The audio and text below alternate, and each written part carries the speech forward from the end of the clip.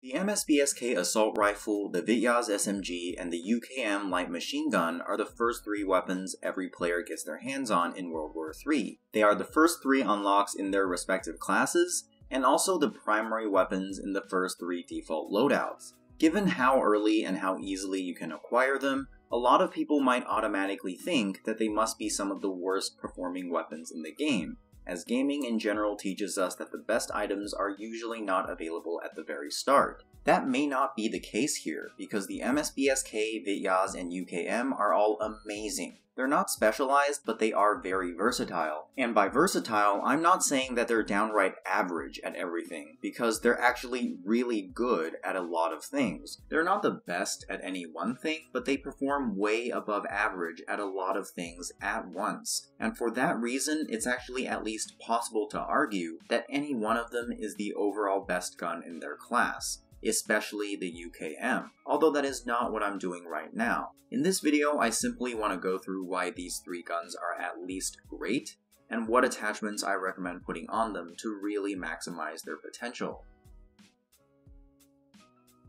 Starting with the MSBS-K, this is an assault rifle and it fires 5.56 rounds. Something to know about ammo in World War III is that weapons using the same ammo type have the exact same damage profile.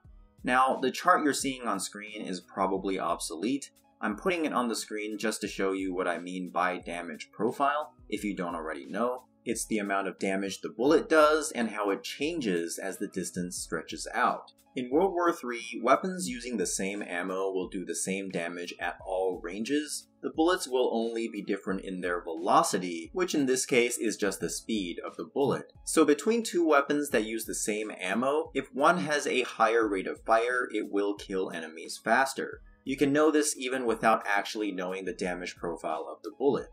The MSBS-K fires 5.56 rounds at 720 rounds per minute.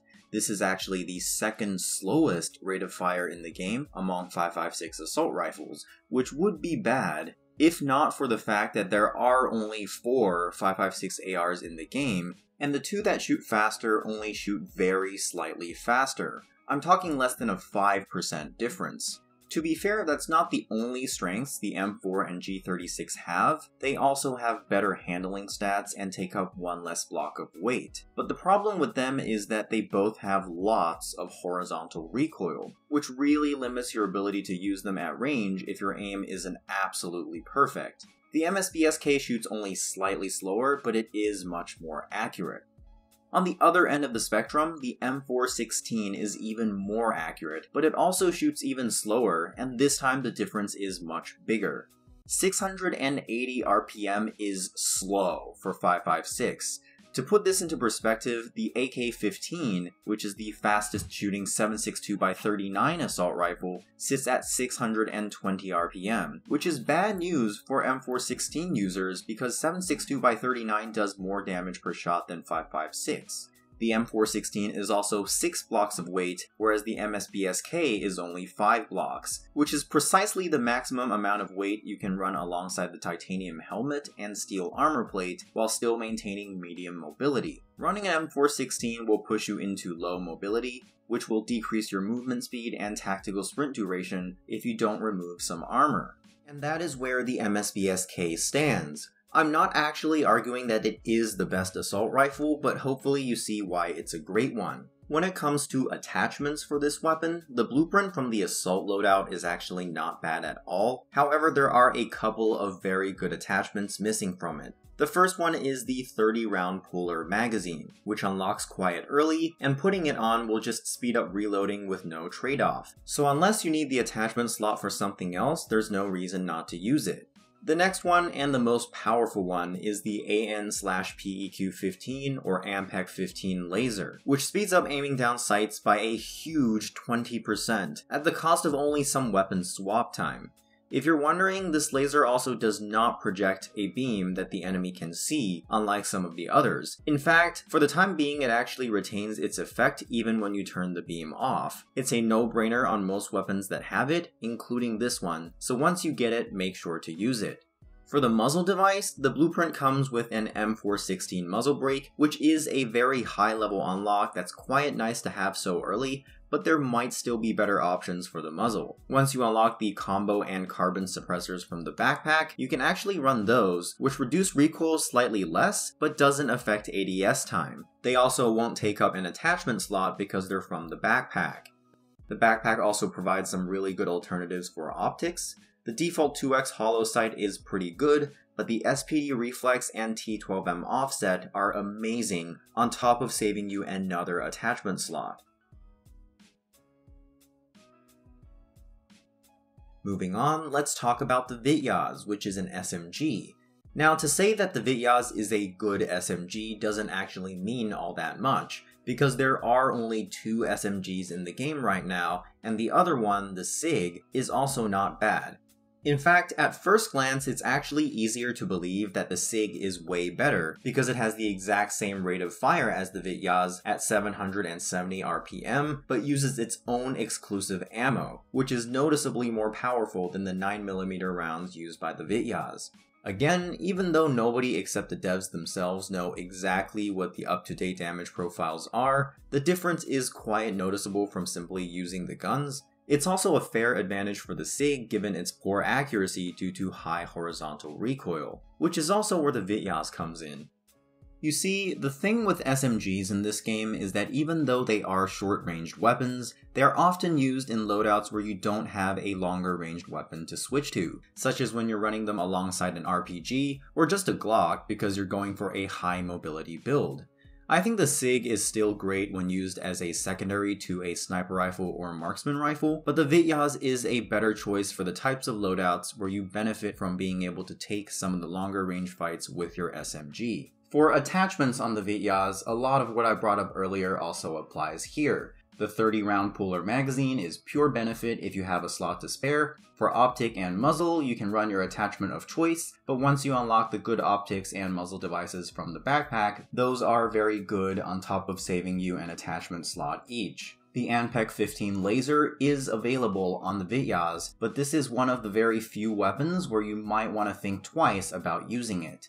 For starters, SMGs already aim down sights very quickly, and then there's the 20% weapon swap time, which, if you're running the SMG alongside an RPG, it's already pretty tedious to switch back and forth between your 2 weapons, so it might not be worth it here. You might be better off running a hipfire laser or no laser at all and save the slot for something else. Lastly, if you are using one of those loadouts where you benefit from having more range on your Vityaz, you can consider the Marksman Barrel. But keep in mind that 1, it decreases your close range damage, and 2, it decreases your ADS time as well as your weapon swap time. You can of course counter the ADS time penalty with an MPEG-15 laser, but that would add even more weapon swap time. So if this is your RPG loadout, you'll have to decide what's more important to you. Last but definitely not least, the UKM light machine gun is probably the most powerful out of the 3. Now, it is much harder to use than the MSBS-K or Vityaz, and even more so in its stock condition thanks to noticeably higher recoil and exceptionally long ADS time. Although those traits are not unique to the UKM, it's something that every stock LMG suffers from, and once you've unlocked the right attachments, you can build those weaknesses out of the gun to some extent. And once you do, you will end up with a weapon with reasonably slower ADS and higher recoil than the average primary weapon, but in exchange, delivers 7.62x51 rounds at 660 RPM. Remember when I said that the AK-15 fires 7.62x39 rounds at 620 RPM? That's one of the most powerful ARs in the game, and it fires a weaker round at a slower rate, which means that if you can tame the slow ADS and high recoil, the UKM will outgun just about anything, not to mention that you have a 100 round mag. I said at the beginning that you could argue that any one of the 3 guns covered in this video is the best weapon in their class, but this might be one of the best guns in the game. I'm not even exaggerating when I say that the UKM outguns just about anything. If you think about it, the marksman rifles use the same ammo but shoot much slower. The M417 does what, 400 RPM? And other weapons use weaker ammo without shooting much faster, if they shoot faster at all. You really do outclass just about everything in terms of damage per second.